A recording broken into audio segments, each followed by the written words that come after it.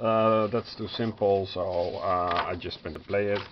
This is for Grimworld. It's some kind of German who's a fan of grim tales. He also has several expansions, which I find very intriguing. It's a dark world-laying game, adventure, where you walk around, you have encounters that are not always combat.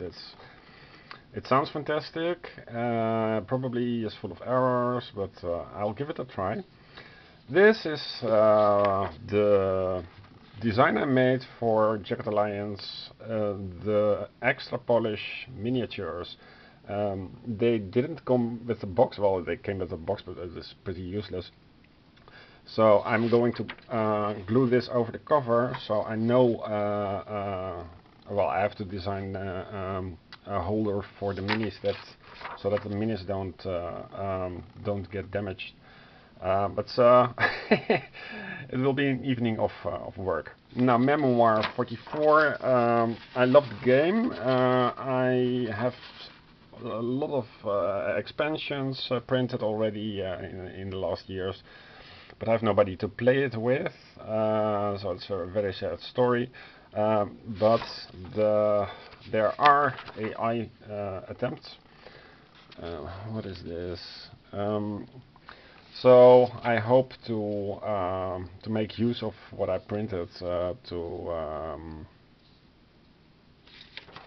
no idea what this is for. This also is something that you roll and decide what to do for the enemy plans. Place the cards that you would choose to play, then roll a battle die.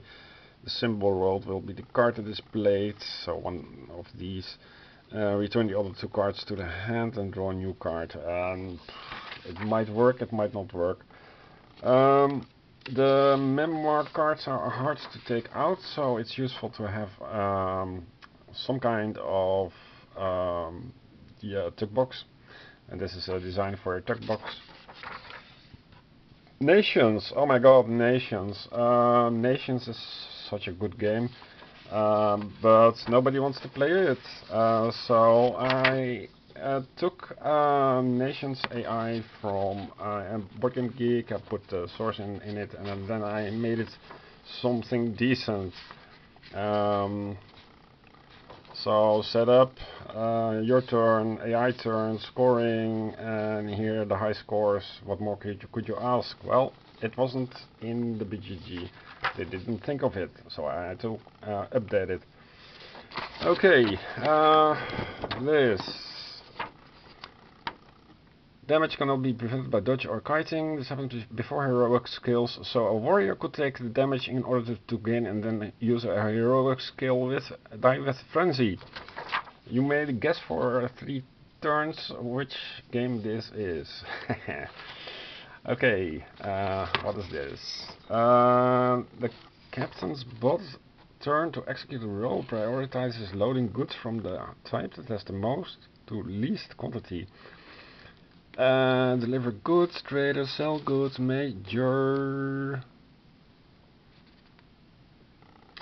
This is the Puerto Rico Automata. I have Puerto Rico is one of my very first games, and there is no AI for it. And some guy just made an AI, and this is the odds page for the AI. Roll camera.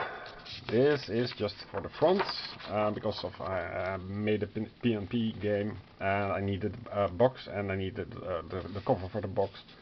So this is it. Sagrada Solitaire variant. Sagrada was my very first Kickstarter backing. It was a great success, and that was the worst thing that can happen to you, because then you start backing everything that is loose and bolted tight. But it has a solitaire variant that nobody actually liked or nobody could beat. There were problems with it. There are several attempts to make a solitaire variant, and well, this is one of them, and it should have been printed on A5. Never mind.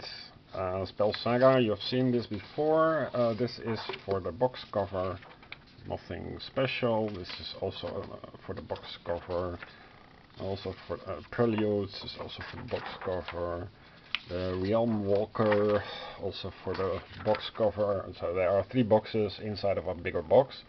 That will be a challenge. Tuck box for the Realm Walker. Maybe I'll just use tuck boxes. I don't know. You can see it's low resolution. I don't really care.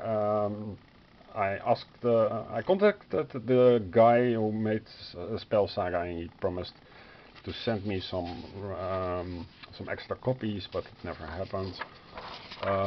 This is also, I can make this into a box. I can make this into a box,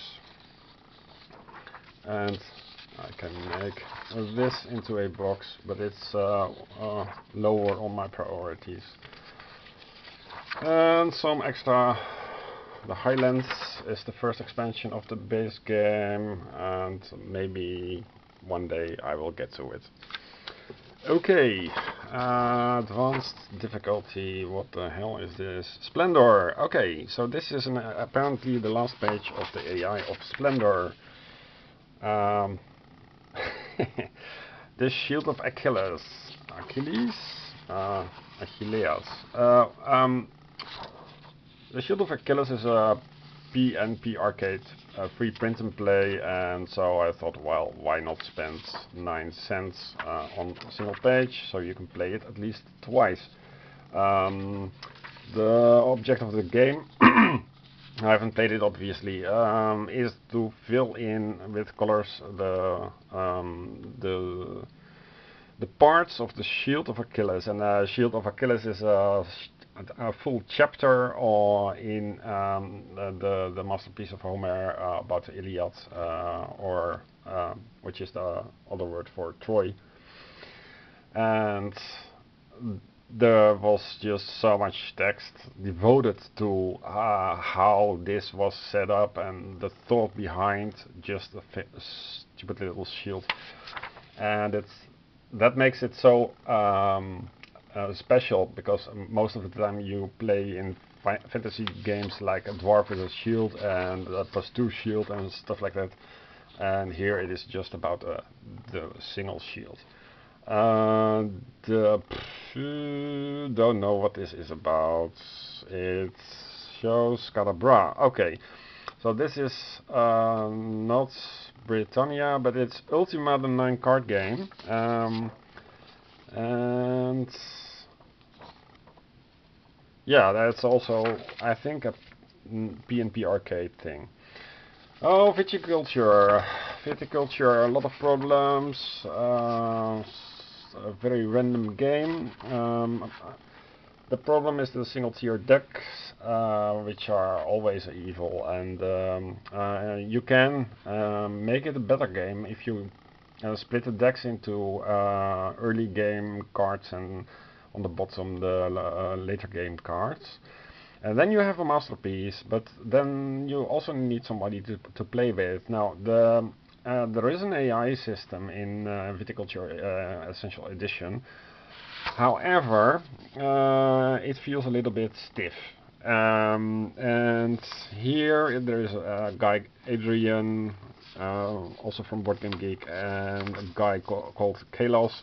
Adrian has made it a little bit more dynamic. I re-edited it a little bit to make to remove the typos and to make it something decent. The scoring on the below is Wine Tycoon, decisive victory, minor victory, defeat, and crushing defeat. And here you can put the variant in initials and there the date, and you have it. Something addictive, hopefully. Okay, year-end additional steps. Okay, what is this? This is another AI. It's the Bianca and Lucia or something. It's 7 pages. also for Viticulture Essential Edition, and in that version you have two opponents, two AIs, who play more or less together against you. So it will be quite interesting to film this in the near future. Viticulture Solitaire campaign score sheet. I thought, why not print this? Tuscany, I don't need it because I don't have Tuscany, I don't want Tuscany. Viticulture Solitaire campaign score sheets. I don't know, why did I print this? It's more or less the same. And here we have it again for Tuscany. Okay, useless. No Tuscany for me. And now Tuscany for me. So you can use the mistakes you make, because we are all mortals, to glue on the back of Arkham Horror cards. So that the campaign, okay, we've seen this before. Warhammer Quest, the adventure card game. Oh my god, this is so long ago. I have all the expansions, and I mean everything from the fan sites of Board Game Geek. It was, yeah. One day I will show you. And Warhammer Quest, the adventure card game, has a problem with the rules. That's the weakest part. So this is for helping you along if you haven't played it for years. Okay, some of the fan expansion cards for Warhammer Quest. I mean, these become cards that you can shuffle in, right? The mutated things are for, and a lot of zombie hordes, etc., are for a single an unpleasant delivery or something, with exploding bodies, and it's a lot of fun. But you need the Priestess of Shalia to cure you from Nurgle's disease. So it's a little bit limited in that respect. But I have about 15 or 20 heroes, so I can play with another hero to play two-handed 15 or 20 times the same campaign. I also found some ideas to... I formulated some ideas to make it less deadly, if you can say something about a card game. And less deadly, I mean, you use -1 to the location restriction, so you can go a little bit faster through